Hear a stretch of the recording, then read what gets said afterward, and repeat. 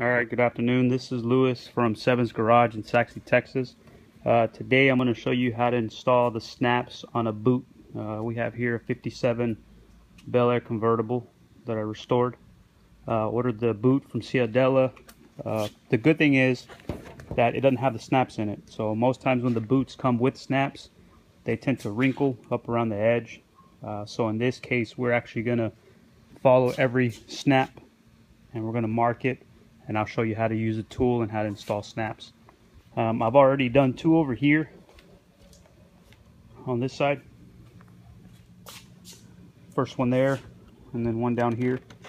And what you want to do is start on one side and just kind of work your way. That way you can have an even boot all the way around. What you want to do first is get the first one down. I did this one and that one. Get the first one down. And then kind of tug it a little bit, see where it is, and then just with a Sharpie, mark your spot. What we have here, we have the buttons. We have 26, there's 24 on the 57 Belair boot. They send you 2 extras just for practice, which is good. This is the tool you're going to use. It's the setter, and this one has, it's like a domed head on the end of it to roll the eyelet. And then you have your anvil, and the anvil is flat on this side.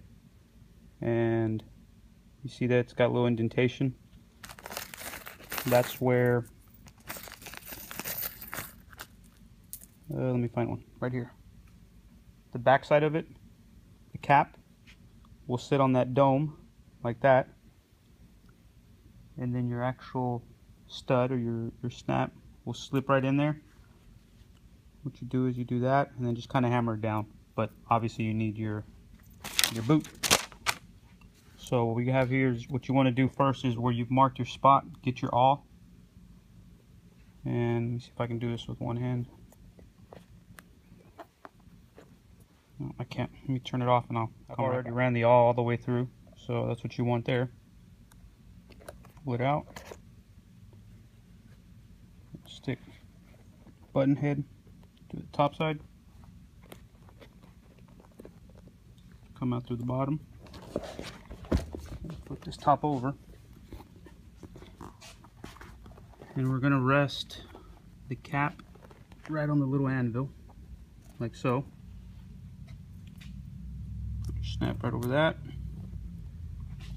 You see it kind of sticks out a little bit. And you put your setter, and just give this a few whacks until that pin rolls over. There's one right there, already rolled. Should be able to lightly turn it. And there you go. That's how you do your snaps. So we have 22 more to go. So I have this side done already. The passenger side, it's all done. Now I'm going to work my way from the driver's side. Get all these in, and then work down the middle. I did one wrong. So if you notice that one there, I left out the snap.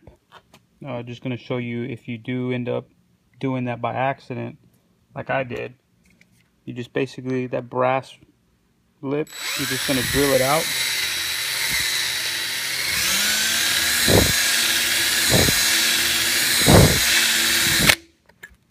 I'm trying to do this with 2 hands. Once you've kind of bored out the head a little bit, you just pop it right back out, and then you just carry on. Here's where we're at so far.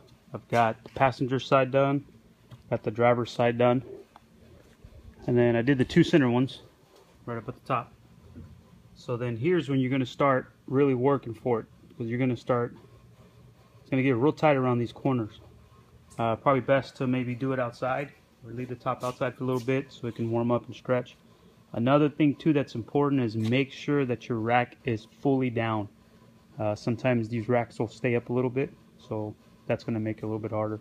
So remember, just make sure your rack is all the way down. About done with the boot. I'm going to leave it out here in the sun for about 30 minutes or so to get these corners nice and flexible. Let the material stretch out for a little bit, and then we'll do the last 2 snaps. All right, so there we have it, the finished boot.